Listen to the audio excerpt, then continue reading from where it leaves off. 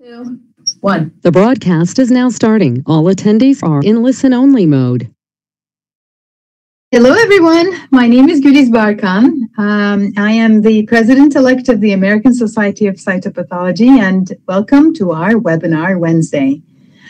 Today, we have two guest speakers. Both of them are cytotechnologists, and the topic will be about glandular lesions in gynecologic cytology, one of the most difficult areas in gynecologic cytology, if you ask me, or really anyone else doing this.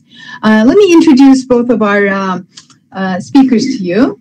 Our first speaker is Michele Smith, who is a cytotechnologist with more than 30 years of experience in the field. And she's one of our American Society of Cytopathology Executive Board members. Now, Michele has done various cytology positions from bench to management and education in the hospital, public health, and private laboratories. She's currently the program manager for the Master of Science in Biotechnology and Applied Biotechnology programs at the University of Wisconsin-Madison. As I said, she's our Executive Board Cytotechnologist member, but she's also members of various committees on the ASC, like the Ambassador Committee, the Cell Committee, the Educational Resource Task Force, which brings you this educational session today. In addition, she has held other positions, like being the ASCT Commissioner to the CAHEP and being a member of the CPRC. She's also on the Hologic Digital Cytology Board. Our second speaker is Eileen Ludlow, who is also a cytotechnologist and who has had more than 30 years of experience in cytology. She's currently employed by Hologic, and she has dedicated herself to developing cytology educational materials like cytologystuff.com and so forth. And we are delighted to have both of you here today. And we're delighted that you're going to be talking about this difficult subject and teaching us about it. Welcome. Thank you. Thank you. So this is Michele, and I'm going to be your main talker today. And Eileen, I called her just earlier the kind of behind the scenes guru, which is what a lot of us cytotechs like to be, kind of the people behind the scenes. So we do have to, or would like to disclose to everyone listening that we do have some partnership with Hologic. Eileen works part-time with Hologic, and I'm, like Güliz said, I'm on the Digital Cytology Advisory Board. So, Eileen, you have anything else to say? No, that was perfect, Michele. Thank you. Okay. Okay, so we're going to go with the game plan here first. There we are. We're going to have quite a few polls to play with for this next hour and a little bit more, I would guess. Then we're going to do some review of criteria for abnormal and normal GYN glandular cells and lesions. We're going to do a lot of case studies. We have quite a few of them. Hopefully we'll get to most all of them. And then at the end, we'll do some discussion about them. So from an objective, this is something that Eileen and I were kind of playing around with to bring to cytotechs earlier. And then with the pandemic, this seemed like a perfect place to roll it out. What we really wanted to do was talk about recognizing glandular cell abnormalities using the Bethesda system mostly, and how to classify atypical glandular cells accordingly. And we would also then talk about discussing AGC as a criteria using digital cytology. We've all been trained using a regular microscope, but as the pandemic came into play and with more and more technology availability, we can do this digitally as well. So that's kind of what we wanted to play with a little bit today. And we're going to demonstrate some criteria to these unknown cases. So I think we're going to start right off with a poll. Basically, we know there's a lot of people online. So the first poll, which Joanna's got up, which is please best describe your title, whether or not you're a student in cytology, a pathology resident, a cytotech, or a pathologist. Okay, go.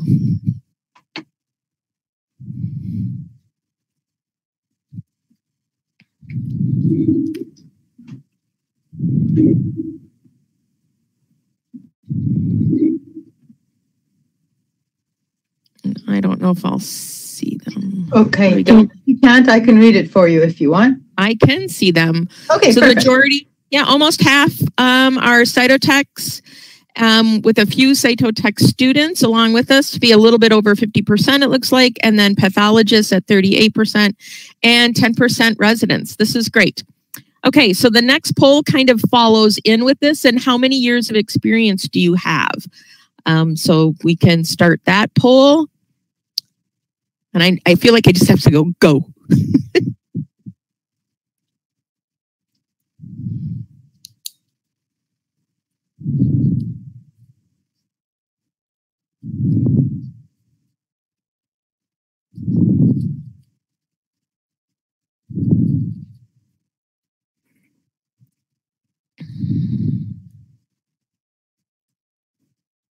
Well, and it looks like we have a good mixture of experience levels. So with about every kind of little layer of 1 to 5, about 20%, and kind of every 10 years after that, another 20 to 30%. So we do have 30% of people with over 25 years of experience. So I have to say, I hope you enjoy this as well. Sometimes the more we know, the harder it is.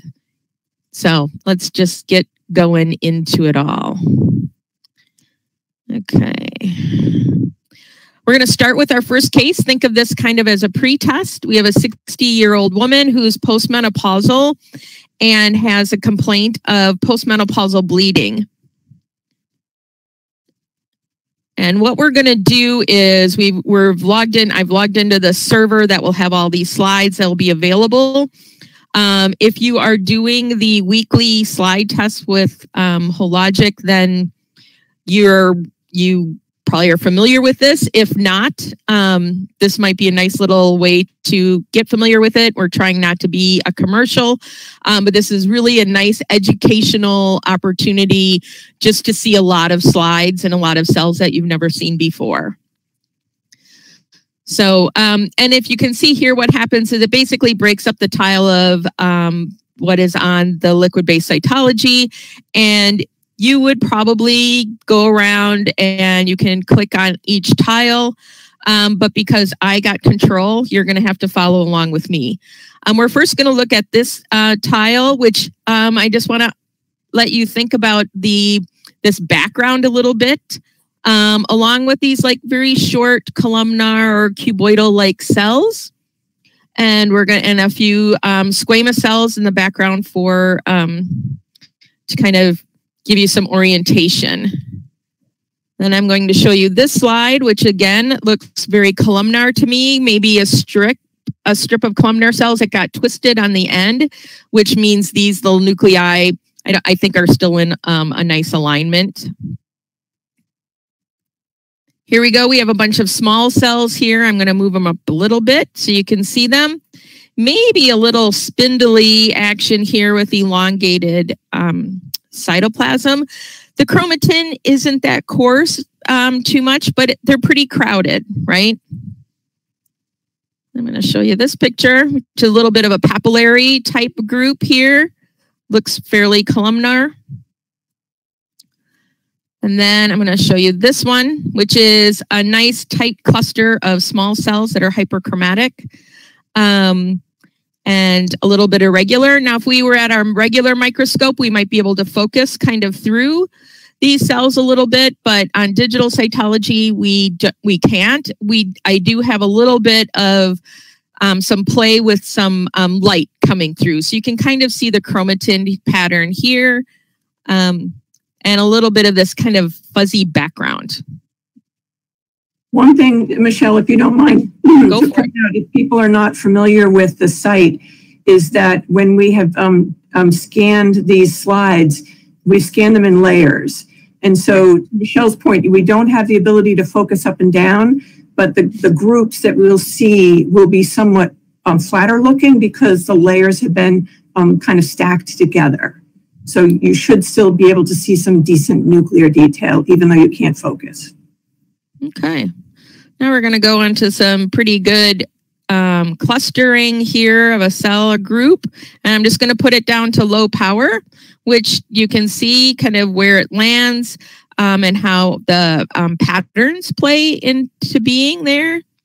I think that here the nuclei, again, we're seeing some ovoid type nuclei. Some of this fringy, you know, I have to wonder, is it diathesis or something else? And those are the ones I'm going to show you just now. And I'm going to jump back in to my PowerPoint. And the next is poll number 3 for case number 1. And basically, we want to know what your interpretation is so far based on the slides I showed you. We have everything from NILM, and this should include endometrial cells in a patient over 45. Remember, this patient is 60. High grade atypical glandular cells or adenocarcinoma of endometrium or not otherwise specified. Go. I feel like the British Bake Show. Bake. So.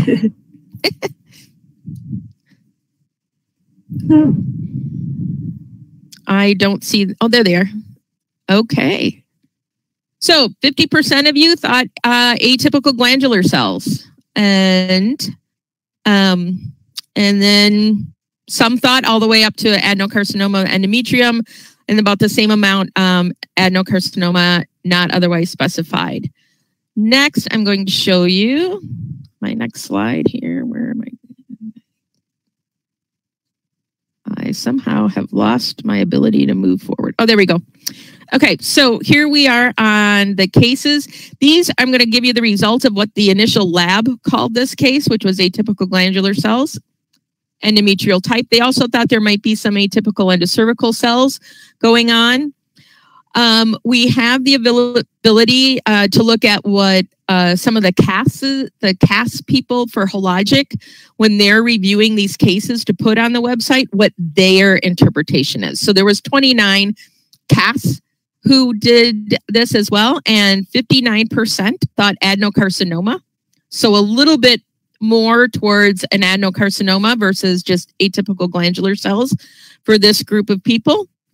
And then we have some biopsy follow-up information. In this case, actually, an endometrial biopsy was performed, and it was a well-differentiated endometrial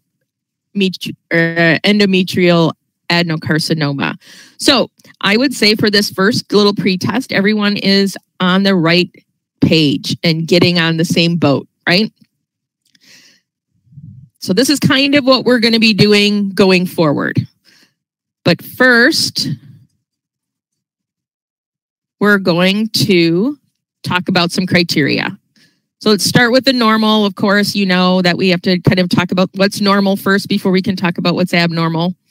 And for the endocervical cells, we're looking at columnar groups of tall, elongated cells with the nuclei that are basally located. The cytoplasm is usually finely vacuolated. Chromatin generally finely granular as well. The nucleoli, usually we don't see that many in normal glandular endocervical cells, but they will pop up for reactive and of course abnormal things. On the other side, for our endometrial cells, these are mostly found in groups. I'll tell you, we don't have many students on so far. Maybe they're all in their clinical rotations. But I hated endometrial cells when I was a student and had to kind of learn to love them a little bit. So going all full circle. The cytoplasm is very scant. So these are cuboidal. The chromatin very dark. We typically should be seeing these on days 1 to 12 of the menstrual cycle. Reasons why they might fall after day 12 include IUD or other contraceptive methods, endometrial polyps, or abnormal cells. With the new kind of brushes, and I shouldn't say new anymore, that just shows how old I am. But with the collection techniques, we sometimes can see lower uterine segment sampling. And these are basically those abraded endometrial cells that come off in these huge flat sheets. And when we see them, we kind of freak out a little bit. But again, we have to look at the patterns that we're going to be playing with first. Okay, so that was my quick little normal glandular cells. And now we're going to talk about atypical glandular cells. These are, I'm just going to go through basically what was in the handout that we sent out to you earlier. If you don't have it already, I'm sure you'll be able to find it. But I'm just going to kind of highlight various different parts of endocervical and endometrial cells found in cervix now. So we call these atypical glandular cells. If you work with old people or in a lab where everyone is old, they may still say AGUS. We try to get away from that terminology, which is atypical glandular cells of undetermined significance. The idea with the last Bethesda system is atypical glandular cells is just much more concise and to the point. So try and change all of those old people jargon. I would say that's the new thing you should be doing.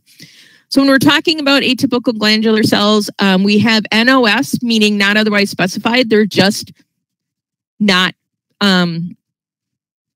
normal anymore. Something has changed. And we also, for endocervical and regular glandular cells, we could say favor neoplastic.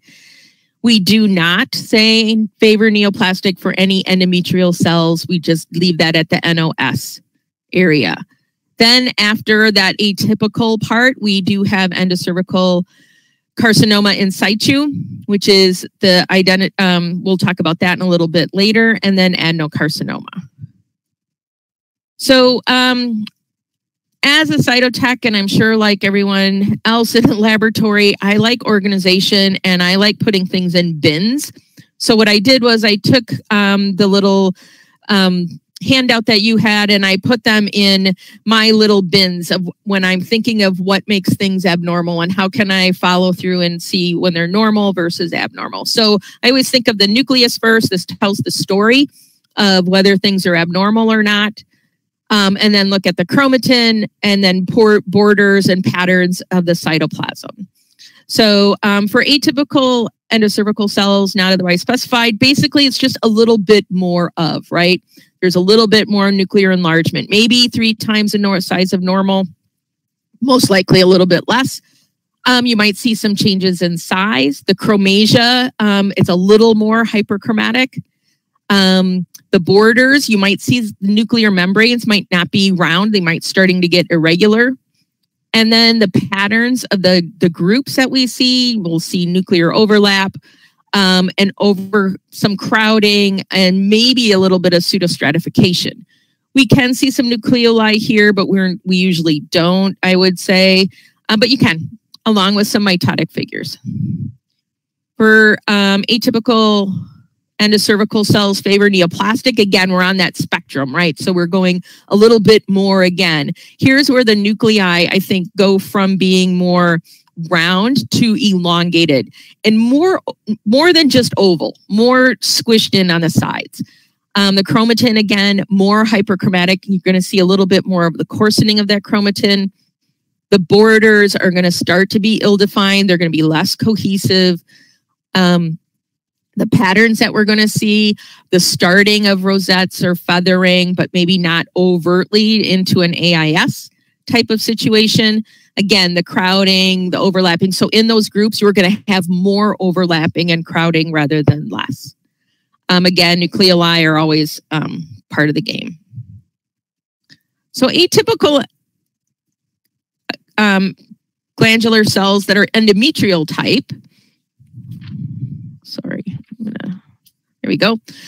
The criteria that is on your handout include nuclei that are enlarged compared to normal. Remember, they're about 35 microns in normal, but they're going to be a little bit enlarged. We're going to have some hyperchromicity. They're already hyperchromatic. So that one is kind of a little, for me, is a bit of a change up, but but it is part of the handout. And but one of the things that we know as it gets a little bit more hyperchromatic, the heterogeneity of that chromatin stays the same. So it's still very smooth as you're looking at it. Might see some nuclei, small nucleoli, single cells or 3D clusters, again with crowding, and you might start seeing some vacuolization of the cytoplasm. Now we're going to play into AIS. And I have to say that when I was a student in the late 80s, I had two teachers.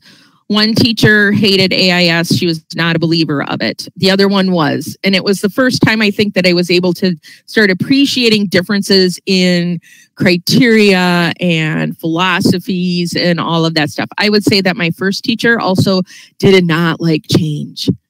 AIS has been around for a very long time, but it wasn't really specifically categorized until the 80s, but it is in papers back in the 70s and 60s as well. So it's really nothing new. Here are the things though that I would say, oopsie, that to think about here is that nuclei are definitely going to be elongated here, more oval to elongated than round. The chromatin is going to be coarsely granular. So you're going to start seeing some dots, if you will, in that chromatin pattern. The borders, again, more irregular than smooth. And of course, our friend for the pattern for AIS is the feathering and hyperchromatic crowded groups, the pseudostratification or rosettes. We can see nucleoli and mitosis or apoptotic figures might be present as well.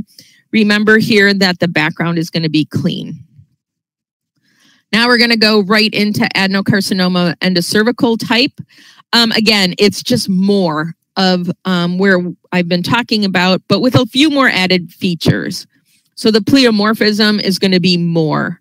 Their regular chromatin is going to be more. Nucleoli, definitely we're going to see that a lot more once we get to adenocarcinoma.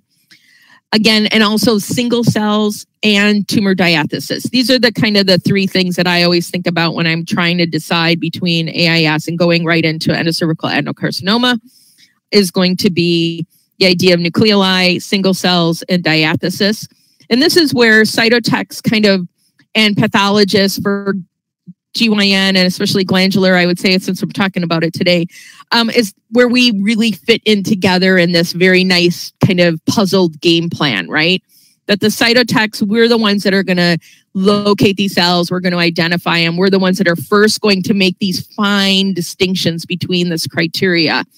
And we're going to mark the cells accordingly and document them so that the pathologist has a little bit more knowledge of what we thought going in, which I think so that they're not going in blind. So it's kind of where we, I think, as cytopathology partners really work well together. And of course, the cytotechs, you know, we are the locating gurus, I would say there. That's my own commercial there, though. So the endometrial adenocarcinoma, again, is about more. Nuclear size is going to vary now. So we're going to see a little bit more changes in the nuclei size and some loss of polarity. They're not necessarily going to be together. You're going to see some single cells or things trying to be a little more discohesive.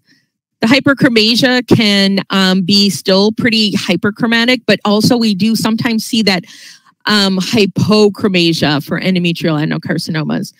Chromatin fine to coarse. We're going to see nucleoli, single cells, and 3D clusters, again with the crowding. Hopefully we'll see some vacuolated cytoplasm. That's also helpful.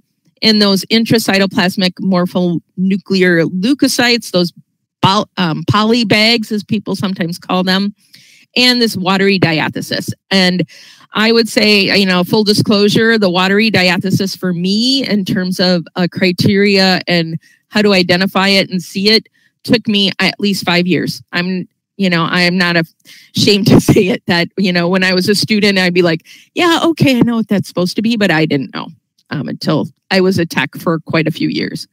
So maybe some remedial there, I don't know, but just part of the thing. So now if we talk about differentials, those are what I've just talked about. And I know I'm going fast, but I want to get to the cases. Was all of the atypical parts in the adenocarcinomas, right? But there are going to be some differentials. And one of them that is the bane, and I think why glandular cytology is so hard, is this reactive endocervical cellular changes.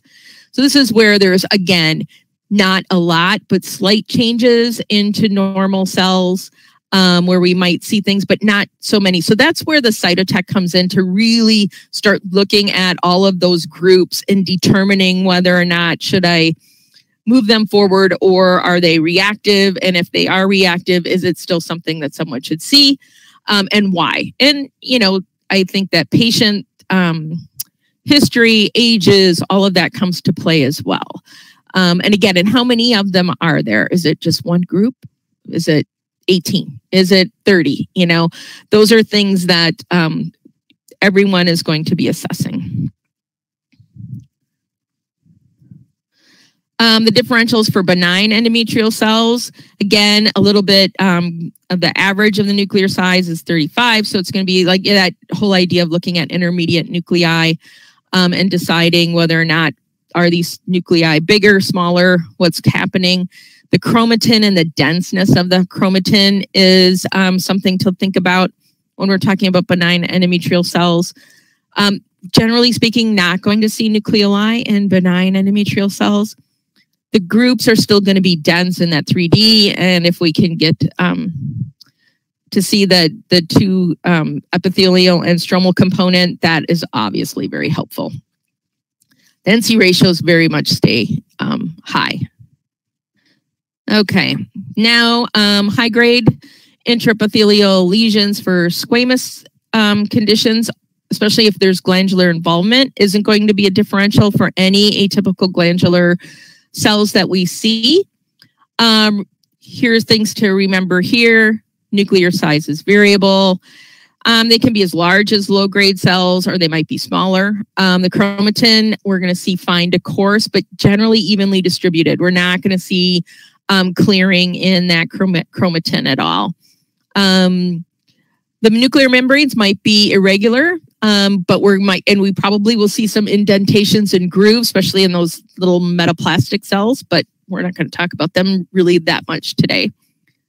Nucleoli is basically not present also in high grade or high cell. The last differential I'm going to talk about is poorly differentiated squamous cell carcinoma. Here is where we're going to see very irregular cells that have marked changes in sizes and shapes.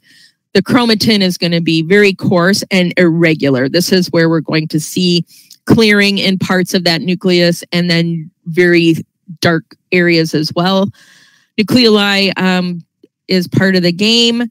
Those spindle cells or caudate cells are very helpful. And of course, if there's keratin, that makes our differential a little bit easier, but we don't always see that. Tumor diathesis is also part of poorly differentiated squamous cell carcinoma.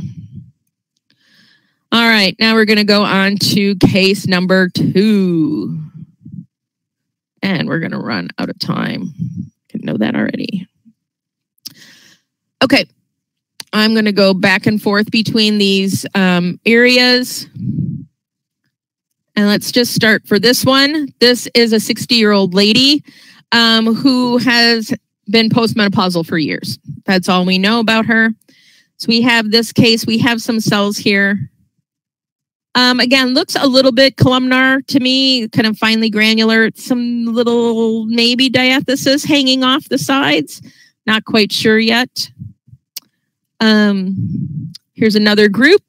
That looks like endocervical cells to me on face. Again, here's where the chromatin, pretty smooth, maybe a few chromocenters, and maybe a little bit crowding, right? They're a little bit touching. And when I was playing with this presentation, all I could think now is social distancing versus drunken honeycomb. So I would say these are a little too close, don't have masks.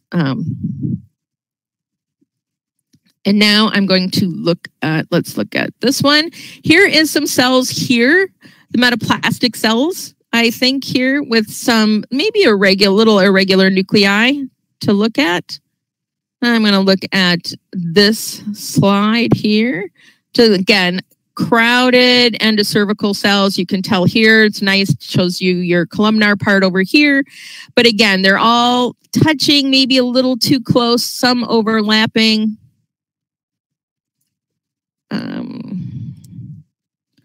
And here's another group. Again, we can tell that they're endocervical cells. The nuclei are fairly round. They're not oval. They're not, I would say, not elongated, maybe a little oval. And the chromatin from one part of the group over here looks like you could swap them around and they would stay together. So in terms of the group, these are friends, but are they just a little too crowded, or are they normal? That's the question I guess we have to ask. So now we will go to poll number 4. And what's your interpretation? Basically negative. Remember, a 60-year-old lady, does she have endometrial cells? Or is it high-grade atypical glandular cells, AIS, or endometrial adenocarcinoma? Go.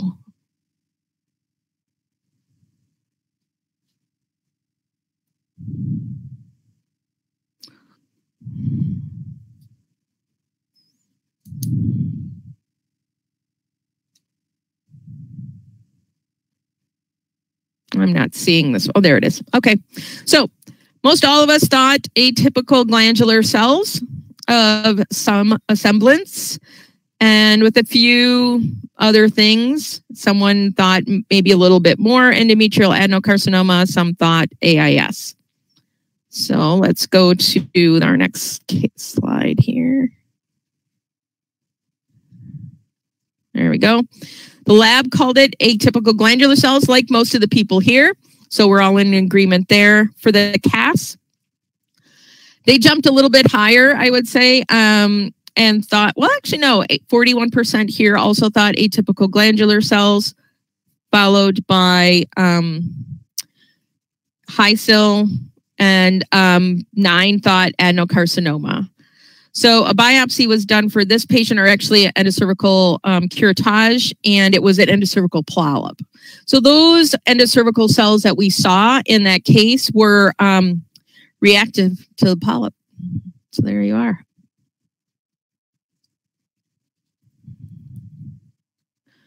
All right. So our third case, now we're just going to talk cases. So, and I wish we could have more interaction. Unfortunately, you're just going to hear me kind of yammer on a little bit. But so it's a 55-year-old lady. Again, no history. Can't remember when her last menstrual period was. And here are the cells. Again, we're seeing, you know, maybe not quite as cellular. But if you look at these tiles right here, there should be something that jumps out right away, and that's the background. So, and here we have this group of cells, where I'm gonna kind of make it a little bit darker there to see a little bit better, which is very tightly compacted hyperchromatic group. And then right below it is another one, maybe a little more hyperchromatic. I'm going to open this up a little bit more so you can see them. Maybe a chromocenter here, but it does look columnar in some way to me. If you look at the edge on the group, here we have another group of cells here, small, but here's where the NC ratio has jumped, right? So we have some groups of cells that have a little more NC ratio and these don't. Also the chromatin pretty coarse. It's just 2 cells hanging out. And then this one, we have another one where we have some cells, hyperchromatic, and one that's a little bit irregular and much bigger than the other one. I think if we look, it might actually be more than 1. It's hard to tell. Maybe 2, maybe 1 over the top. And then I'm going to look at this group here, which again, we have this big cluster of cells. Oh, it's too dark. If we look at 10X, there's a few squames hanging around, but a very hyperchromatic group. Maybe some of these nuclei on the ends are trying to run away, so maybe not as polarity as we would like. Here is the last picture I'm going to show you, where we have a nice big group of cells that look like they're parts of them have a little more crowding in some areas than others. If I look over here, we also have starting to see some changes in nuclear size. So if you look up at the front, at the top here, pretty small, and then down below, quite a much bigger change there. So we do have some variation in size. Now we're going to go to the poll. So what's your interpretation here? Oh, I'm getting a spinning wheel of death. Okay. So again, we're at negative, high grade, atypical glandular cells, AIS, or endometrial adenocarcinoma.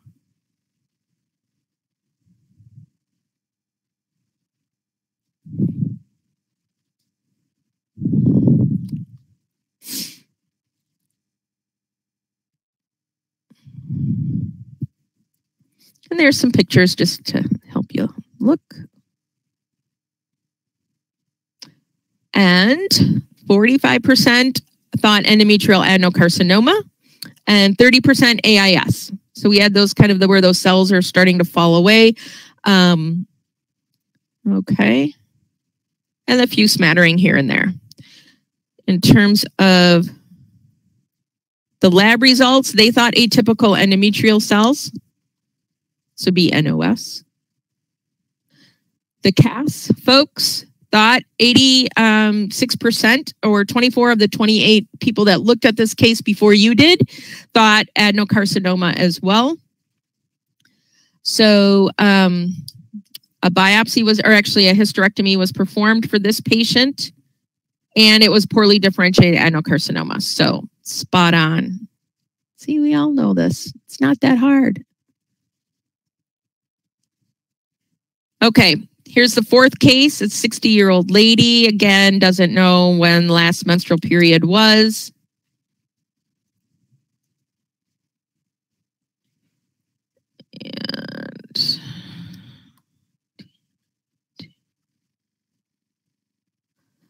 And now from the last picture that we saw for that last case, number 3, with it had all of that diathesis in the background, consider the background here.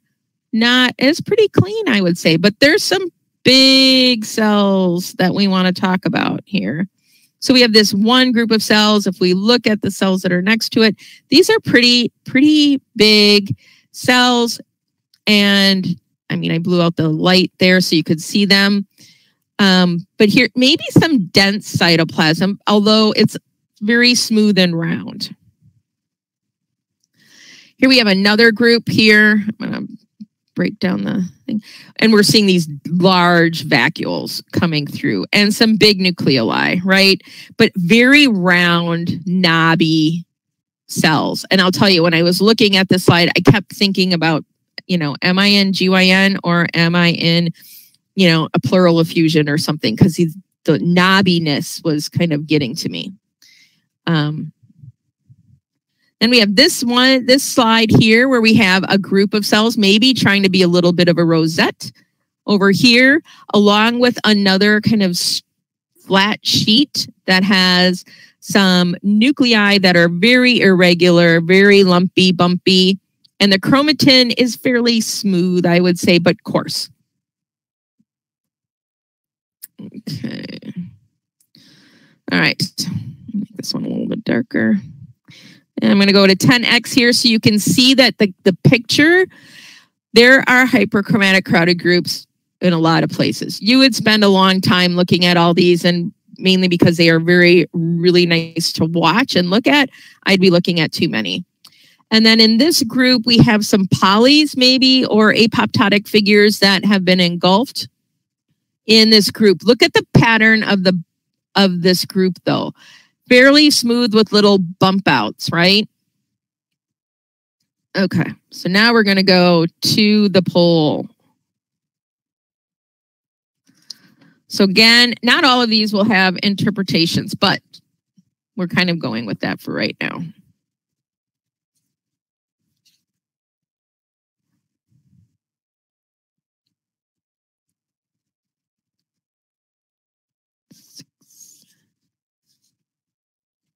Okay.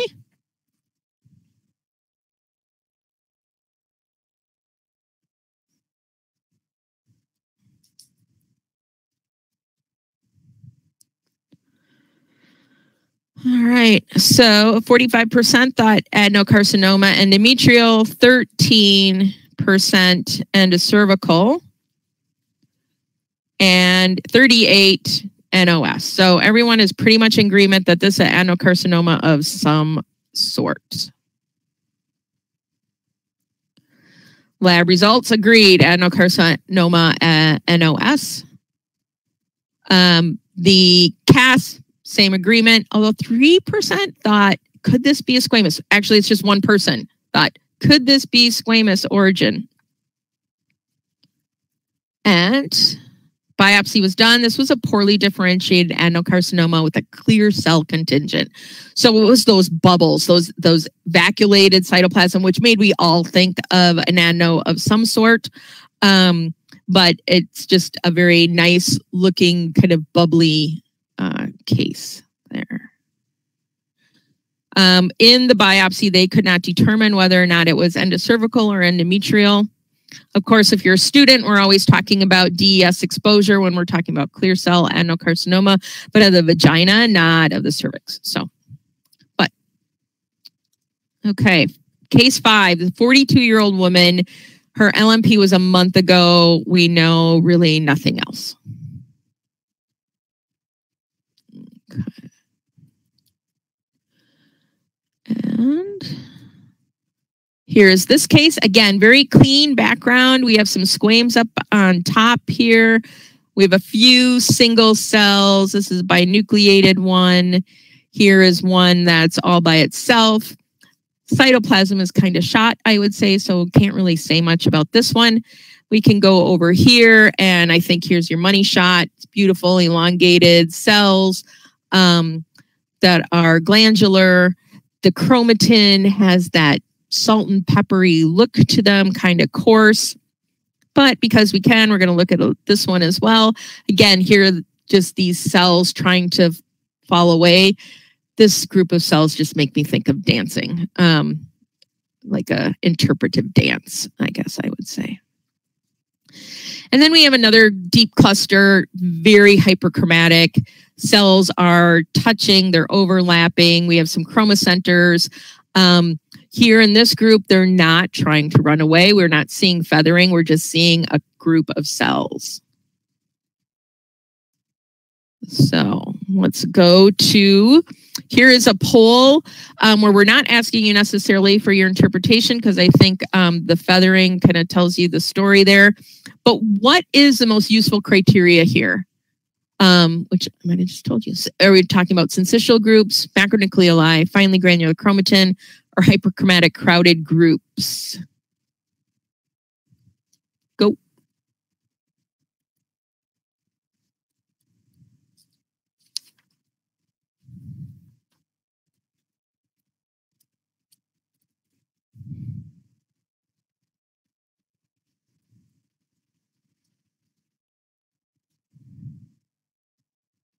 And hyperchromatic crowded groups, by far, everyone thought so, and I would agree. Syncytial groups, you know, is all of that, is that squamous or glandular. Hyperchromatic crowded groups also could be squamous, but here we're going to think about glandular instead.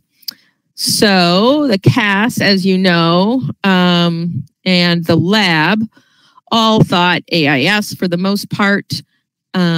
Few people wanted to go a little bit higher, and a few people thought it was more high grade, which I think was those single cells that I showed you initially that might bring you to looking at squamous versus AIS. And as you know, you've seen CIS and AIS sometimes can look very much alike. So. Okay, case number 6. We have 24-year-old lady. She has an IUD. She has a history of abnormal pap smear. So finally, we have some history along with a high-risk HPV positive diagnosis.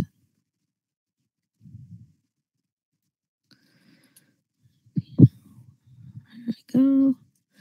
Again, pretty clean background. We have these types of cells, dense cytoplasm, hyperchromatic cells, some irregular notched nuclear borders. One teacher told me once, when you're talking about these kind of cells of determining high grade or not, you know, could you drive a car all the way around if you think the nucleus is a mountain and the cytoplasm is the land? Can you drive all the way around? Which you can in this bigger cell. But over here on this one, if you were to drive around, you would be probably in the water over on this side. So something to think about. He claimed that if you couldn't go all the way around, think about high grade. So here are some more cells there. This group of cells, pretty hyperchromatic and very, very coarse, right? And high NC ratio with a little bit of elongated nuclei. And because we can't really see the cytoplasm that much, but as dense as this first picture that I showed you, right? So you would want to know, could it be glandular or is it squamous? Here is another group. I would bring your attention to this cell over here that has little 2 indentions. Some people have been trained to call these tulip cells. And if you know what that means, you know, I'm giving you a little bit of a hint. But again, you can't drive your car around a lot of these things, very irregular nuclear borders and hyperchromatic nuclei that's pretty coarse. So let's go to the polls.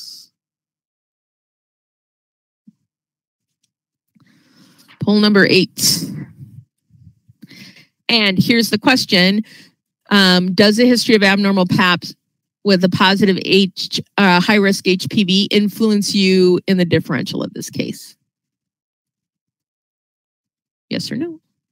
And then my question, which you can't answer, but something to think about is, would it be knowledgeable if you could specify whether it was a 16 or 1845 case, and a discussion for a different day of HPV knowledge before or during sign out of a case. So yeah, most of us think that this would be helpful to know. And that it is helpful to know that there are HPV positivity. This is part of why we do our work, right? So the CAS all thought it was high grade, and so did the lab. And the biopsy was a CIN 2 or 3.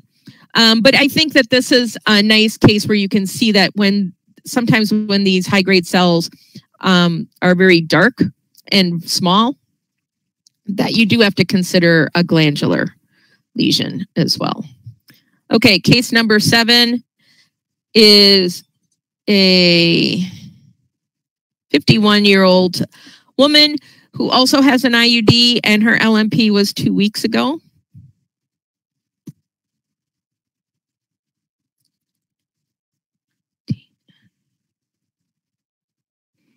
Okay, so here we have this case. Look at the background a little bit here. I'm going to jump right into here where we can see this group. I'm going to move it around a little bit so you can see it. Go on to 10x. You can see how big this kind of strip of cells are. And now we're going to look at the nuclei a little bit here. And, you know, they have a little bit hyperchromasia. We have a round one. We have an elongated one, maybe a little bit different sizes and shapes. And over here, a little bit more crowded, but we can definitely tell that these are glandular endocervical cells. And this one, I think, is just beautiful, but some elongation. And then we have this case, this slide here, this tile, which again, I think that some people would think that it would be hard to look at actino or decide about actino on digital microscopy, but I think it's fairly easy, even though, you know, we can see it looks, that's same idea of cotton candy, maybe even more so in my opinion on digital cytology. But it just kind of furry and fuzzy. And here's another picture of some actino. So I just wanted to show you the actino case. And we're going to go back here. And of course, actinomyces, this case was called NILM by the lab. And someone did note reactive endocervical cells. The HPV was negative for this patient. There was a biopsy and endocervical curettage that was done and no lesion was found. So there was 71% of the CAS folks thought that it was negative. There were 3 that still thought that these were a little bit atypical glandular cells. So here's the question for this poll number 9. Are you more likely to call this case NILM based on the clinical history of IUD or not? Meaning, basically, I'm kind of like trying to think about bias and kind of protocols and laboratories. If you had not seen the actino, would you have wanted to maybe push this to atypical glandular cells? Just something to think about. And what we're thinking as we're evaluating these cases.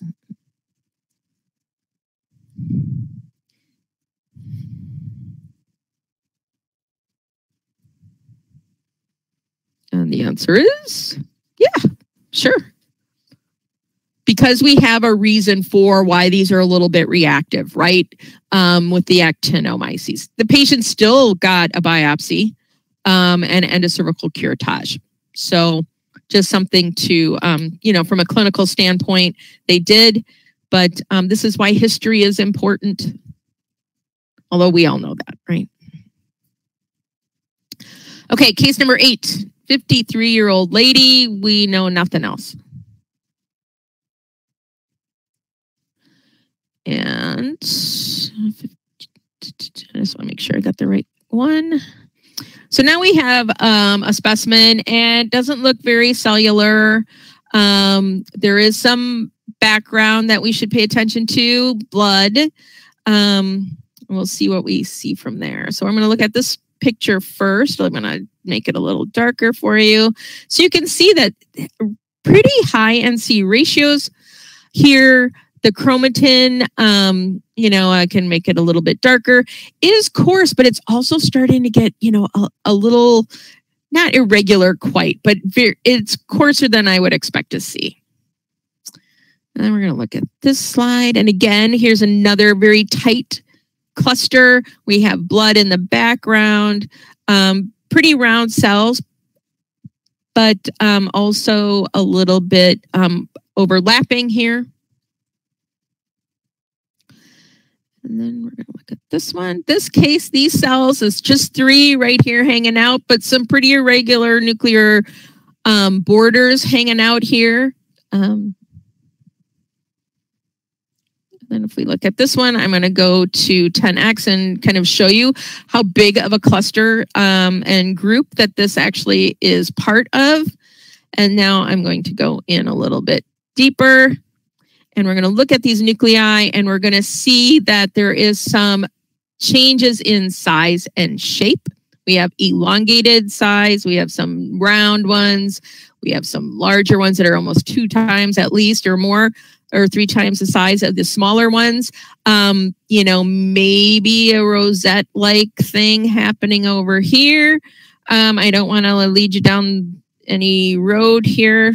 Now we're going to look at this slide here, this image, and we have, again, a very tight cluster. We have one cell that's trying to run away, very elongated group here, some chromocenters, maybe a little bit irregular chromatin pattern here where we have a thick nuclear rim, but then a little bit lighter in some places, and then some elongation.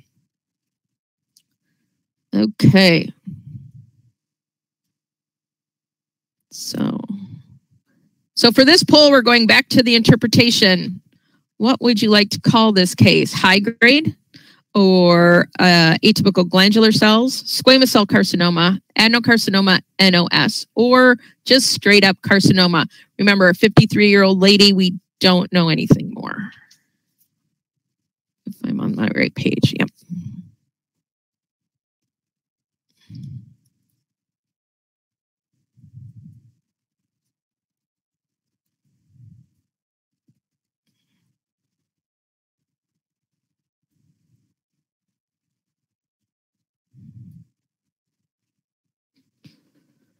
Okay, we're a little bit all over the map here. 35% wanted to call it atypical glandular cells, followed by 30% or 29% actually for adenocarcinoma. And then their choices were AIS, squamous cell carcinoma, and a high grade. So lots of different ideas going on here. I can tell you that the lab thought it was a squamous cell carcinoma. And the CAS results, we had about the same idea as what this group thought of. 53, about half of the people that looked at this case thought it was atypical glandular cells along with the adenocarcinoma. Few people, one person thought squamous cell, one thought AIS, and one thought just carcinoma, not otherwise specified. And this really was a infiltrating, poorly differentiated squamous cell carcinoma. And I think that, I'm going to go back to the case really quick, that some of this cytoplasm is really hard to discern. But I guess the question is it more dense than finely vacuolated? And maybe not as columnar, right?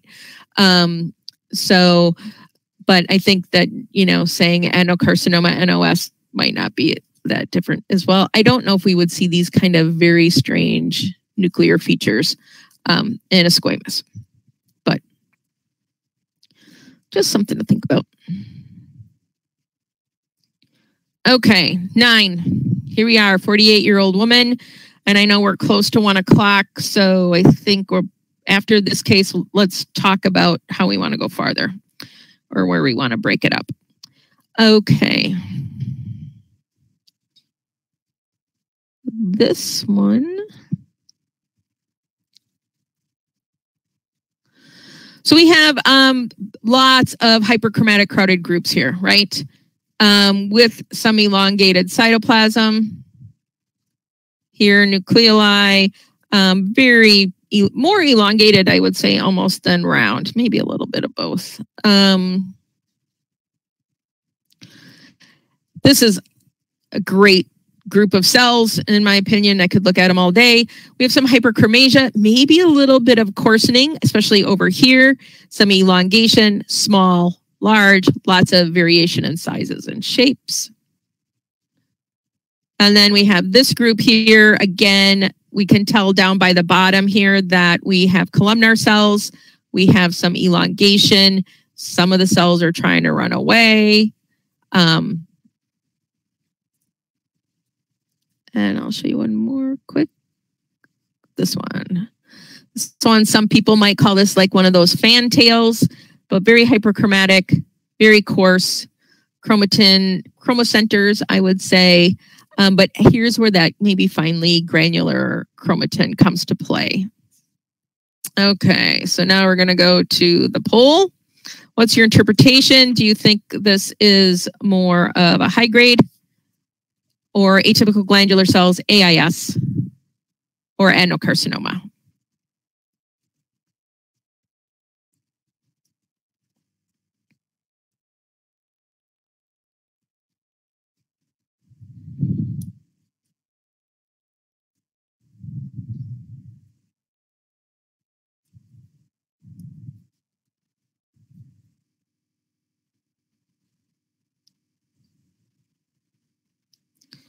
So 46% will say adenocarcinoma, NOS. And then 42% said atypical glandular cells. 7% high cell. And now let's look and see what the CAS people thought. So the lab called it adenocarcinoma. And the CAS, also AIS or adenocarcinoma. You did not have the choice to say AIS in the poll. So a lot of you went with adenocarcinoma. So we're all kind of in the same realm here. And the biopsy or hysterectomy was an endocervical adenocarcinoma. Oh, shoot. There we go. All right. I'm trying to check on time here. It's 2:01, Michele. 2:01. Should we do a few more? Or go for questions? I don't know. Guliz, can you see if there's any questions to be had, or should we just go? There are a couple of questions, but maybe if you want to do one more and then stop up halfway. Okay. The questions. Perfect. Okay, so this is a 39-year-old patient. We don't know anything. Although, you know, I've worked in 4 different states and so many different types of labs. And I don't know, maybe it was always the labs that I worked at where to me, not getting history is nothing new. I hope that that's not the case for you. But again, now that we have electronic health records, maybe it's a little bit easier. Okay, so here's a case. Again, pretty clean background. We have hyperchromatic crowded groups. This one I'm going to bring your attention to. This is the first slide or tile that we saw that looks like it's trying to be a low cell, maybe. I'm not sure. And then we have this group here. Again, pretty hyperchromatic and a little bit coarse. And I don't know how else to say it, but like that salt and pepper or dots within the chromatin. When I'm thinking about it, we have some elongated parts and we have some that are round nuclei, some with just a little bit of cytoplasm hanging off the end of the tail, and then some with a little bit more. Here's another case that we have where maybe this cytoplasm looks a little more dense, but I think it's still more glandular. You can tell from the side over here. The nuclear borders are round, but they're starting to get a little elongated, or not elongated, oval, I would say. And a little dense here and there. And then over on this side of this group, much more crowded, overlapping, jumping on each other. Good old drunken honeycomb, as you were. And then we have this group here, another group of endocervical cells, nuclei, about the same size, maybe a little elongated on the edges, but too crowded, right? There is no honeycomb going on here. And I'll just kind of leave you with this picture as we go to the poll, which is this poll. The question is,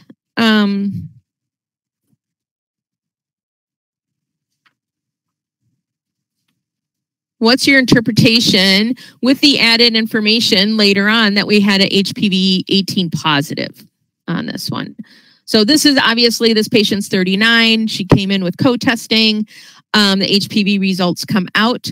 And this is a question that some labs wait for those HPV results. Some don't. Some are outsourcing those HPV results. So they can't necessarily come together and coordinate into one report.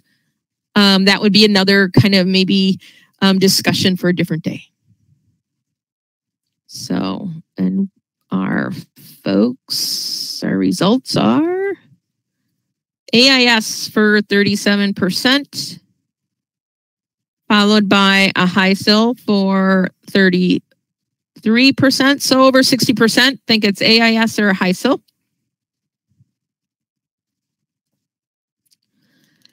And how come it won't go? There we go. The lab called it atypical endocervical cells, AGC. The CAS, kind of in the same idea, right? AIS for 60%, followed by atypical glandular cells for 25%, and 2 people thought a high grade lesion. A cervical biopsy was done for this patient, and it showed CIN3 with gland involvement. So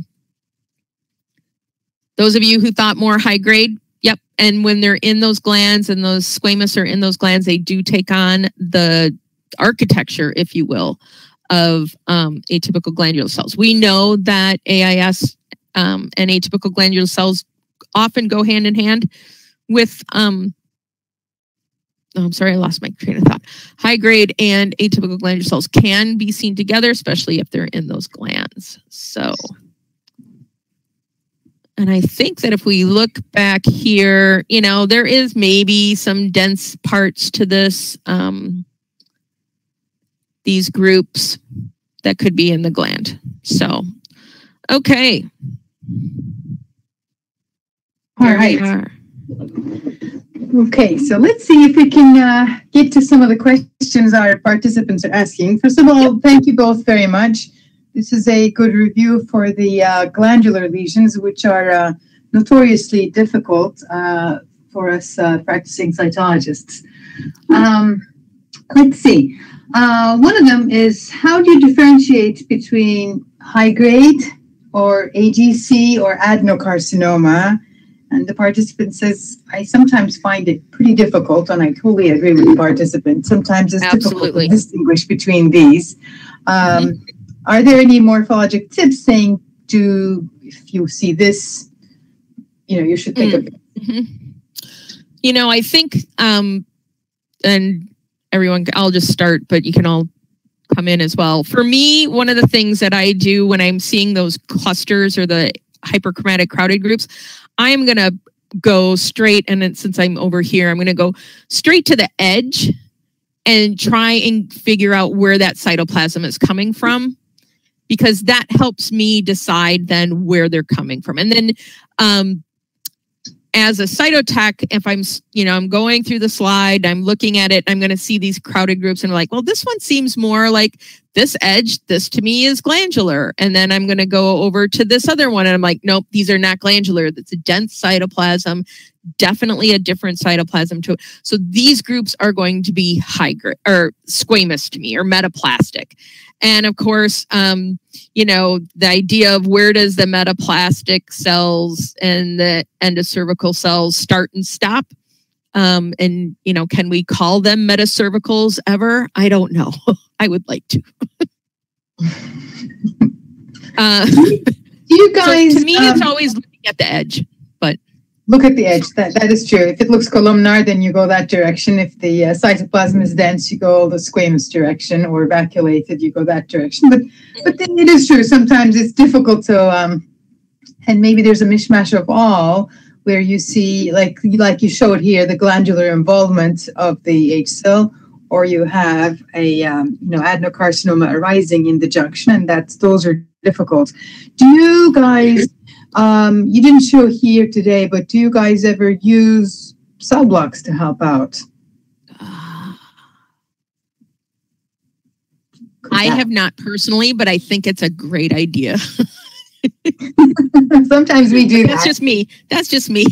Yeah. It kind of gives you a little bit of maybe another like a preparation type to look at, and maybe more cells to look at to sort of try and identify it, one way or another. And of course, if you have the cell block, you can possibly do stains if you need to. So that could sort of help too. Let me move on to a different question from another participant. And they're querying the mitotic figures. So if you see mitotic figures, what do you do with a solitary mitotic figure in a PAP? Oh, they ask. Yeah, right. You go look for more. I think you look at the pattern is going on as well. So if I'm seeing a single mitotic figure in a PAP, and I'm seeing a repair other places, and it's a very definite repair, and maybe there's an organism along with it, but all of the nuclei beyond those groups where repair is look normal. And I only find one, and I will tell you I will go back and look for it again at least once. I'm going to probably just note it as a cytotech. I might send that case up to the pathologist and say, look, this is repair, but hey, I'm seeing this mitotic figure. Whether or not it's passing the buck to the pathologist, maybe. That's totally fine. Remember, that's why we work together, right? That's why we work together. That's right. Exactly. And to that point, you know, I do remember just growing up as a fellow, I do remember Dr. Tina Fenning at MD Anderson saying, cells got to grow. You see mitotic figures doesn't necessarily mean it's malignant. Exactly. So, you know, people listening, just so you see a mitotic figure doesn't necessarily mean it's malignant. Yeah. One of anything isn't really going to be helpful. Exactly. Including one atypical cell sort of thing. There was a question on, I think, one of your cases. They were asking the one case, I cannot remember the number, but it had some clear cell features and had sort of a knobby architecture. They're wondering if there was any staining for napsin or HNF on the clear cell component. I don't know. I'm going to say that at the time, I don't have any information of whether or not they did extra testing for that. Yeah, so we get the specimens donated to Hologic, and then we'll reach back out to the lab to get the lab's information. So if that was their final diagnosis, then it's likely, since it's so specific, that they may have done special stains, but they didn't provide that information to us. I see. Okay. All right. Good to know that. Here's the case if you're interested again in seeing that was it. Actually it's so pretty. Isn't it pretty? It sure is, Michele. It sure is. Okay, what other questions do we have here? Another question about the HPV result. Now, this is a different case. I think case number 6, they say. They were wondering how knowing the HPV result will influence the report. If it looks like a clear cell, don't we just call it clear cell is the comment on that one. What are your thoughts? I suppose it helps to know it's HPV positive and of what our clinical practice has become is that it's very helpful to know because it's related to both the squamous and the glandular. It's not always helpful to help differentiate the origin of the abnormal cells, but knowing that there's high risk HPV positivity, really pushes you to know that there's a lesion there. Mm-hmm. Well, or it not. Still could be a glandular lesion, which is HPV positive too. So, right? Like it could be an endocervical adenocarcinoma. It would be much less likely an endometrial adenocarcinoma. Maybe it could help you with that. Yeah. Yeah. And I think that's, we all do it together now. I think most people do, but the idea of, will it sway you into saying, if I have atypical glandular cells and I have this positive 18, will that make me go even a little farther? I don't think so. If the cells don't tell you the story, then you're just going to still call it atypical glandular cells. Right. Give the information to the clinician, and based on, history, that person's still going to CULP, right? Yes. Yeah, that is true. And that is one of the most important things that listeners should take. AGC is actually a serious diagnosis, which will take you to colposcopy, as opposed to ASCP maybe is a wait and see sort of diagnosis. And that's going to lie in the new ASCP treatment guidelines. Mm-hmm. Another participant asks if you could kindly show a watery diaphysis. And I can't remember which one it was. But that's a good question. Case 1 or 2, I think he had some diaphysis, I do remember. Or 2, let's see. I'll try. Okay, I'm going to try this one here. Yeah. This one, I think.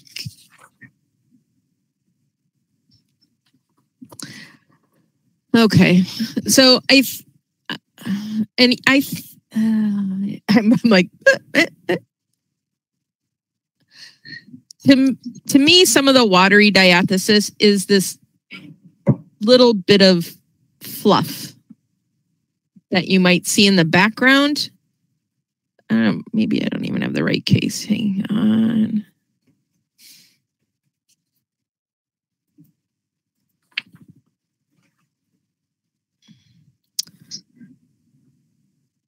No, this wasn't the one. Sorry. I have to find it. For me, though, until I can find it, a watery diathesis for me in cytology as a cytotech who, like I said, didn't feel I was very good at it until I saw so many of them, is, and this is going to sound weird, I think, maybe, but as you're evaluating the cells and the background, and you feel like you want to take the slide off the microscope and clean it off because it looks like it's not a color, or it's not, but it like a dirty background is what you mean? Yeah.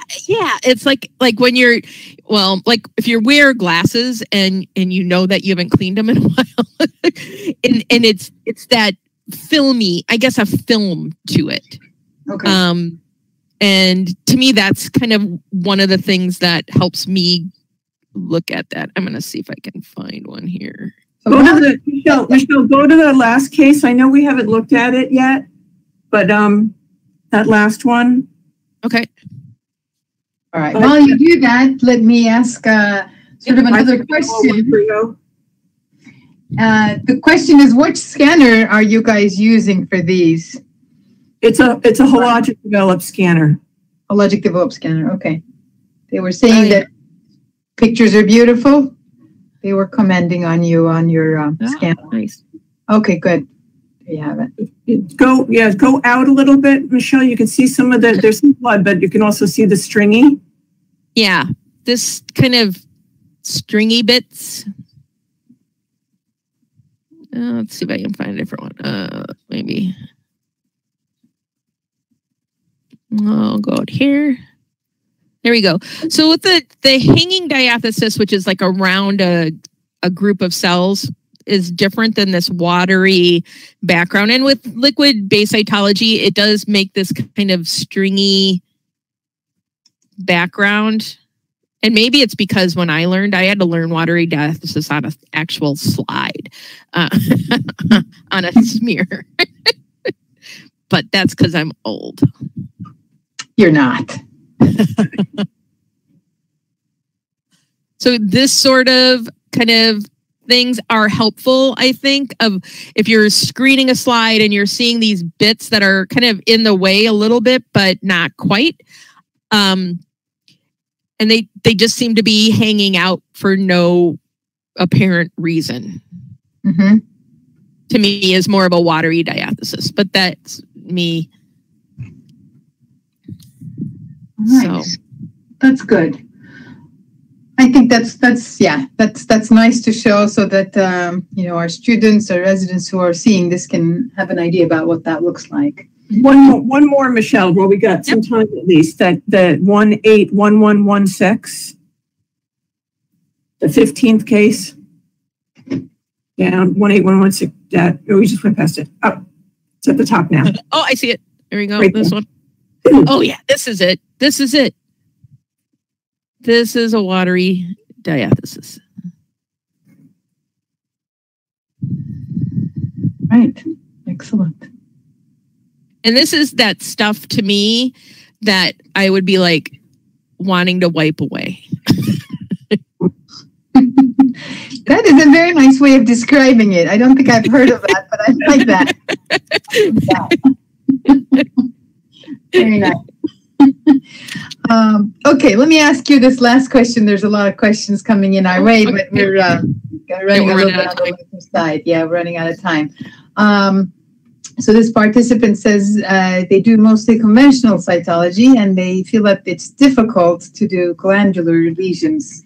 Can you comment on conventional cytology, and perhaps are there any tips to do that on conventional cytology that could help them? Yes, it's hard. and I will say, I trained on conventional cytology and worked for many years in public health laboratories. So we were one of the later people that ever converted to liquid-based cytology in the US. And I think that it can be much harder because of the air drying part of it. One thing that I would suggest, if you're doing conventional smears, is really work with your clinicians to make sure that they're fixing the slide properly, so that you can kind of mitigate that air dried part. Because once the cells are blown up, they're so hard to figure out, right? Mm-hmm. Yes. And I found that in the past, that if you could go to clinicians and say, this is why it's so important to fix these slides as soon as possible, it makes your life a little bit easier. I think the criteria is the criteria, though. That's right. Yeah. It didn't change over time. Yeah. That is the same. Yeah, I once heard Dr. DeMay gave a talk, and he said that he had no problem with a conventional PAP, and he thought that a good conventional PAP was just as diagnostic as a liquid-based. But he said these days, I'm not seeing very many good conventional PAPs. And I think your point is true, Michele, is that working with your clinicians to make sure that they know their technique and get it fixed as quickly as possible, then you should be able to get the criteria that you need to make your job, do your job. Right. And I think more and more younger clinicians aren't trained in that, it is definitely technique. Yeah. Yes. But I do love a good conventional smear, I have to say. Again, I'm old. Really? That scares me, but hey, power to you. Power to you. I would say, I would agree with Dr. DeMay that a well-prepared and well-stained conventional PAP is art. So, that's just me. It's as good as it gets. But right. Now, if I had my choice and I had to screen, slides all day long, I would not go back on that bandwagon, probably. Yeah. Well, ladies, thank you both very much. Okay. Tough topic, and thank you for covering these. We appreciate your time. And thank you, everyone, for joining in on the webinar today, and see you next week. All right. Thank you. Bye-bye. Bye.